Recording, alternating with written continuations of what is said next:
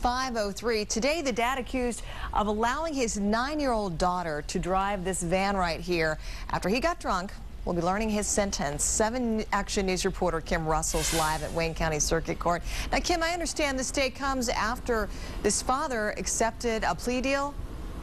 That's right. He pled guilty to child abuse and allowing a minor without a license to drive last year. And today he's expected to learn his sentence here at Wayne County Circuit Court. You may remember this case because it made national headlines because of the shocking surveillance video. Take a look at this. It was recorded on October 8th at a gas station in Brownstown Township, and it started the case against this man. 39-year-old Sean Weimer got out of the passenger side of his van. His 9-year-old daughter, the driver's side. A witness heard him inside the gas station later bragging about how the child was his designated driver because he was simply too drunk to drive. That witness called police, who say they pulled him over a short distance away, and the girl, she was behind the wheel.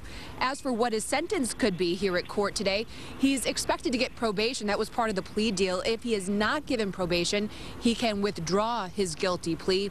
He said he pled guilty because he didn't want his daughter to have to testify against him. Live in Detroit, Kim Russell, 7 Action News.